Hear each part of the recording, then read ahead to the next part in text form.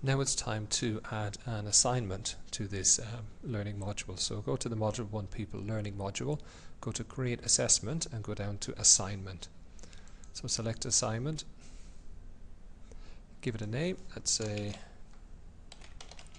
Module 1 Assignment, Instructions. So I'm going to add a Word document which is a worksheet onto it. So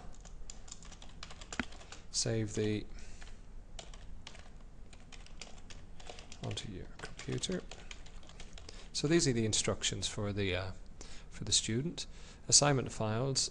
Let's browse the content collection. We've already uploaded a document. So it's in here, course content, learning modules, module 1, and it would be the Unit 1 worksheet, which is a Word document, and then select it, click on Submit. So we've added that there. Points possible, let's say there's a possible 10 points for it.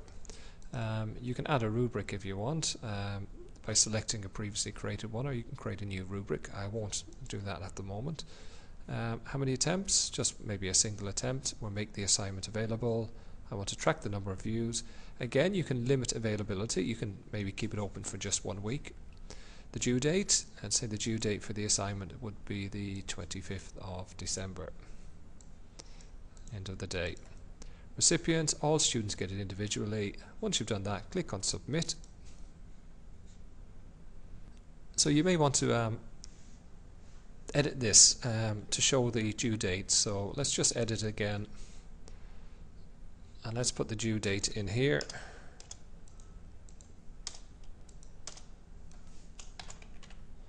Due date December 25, 2011.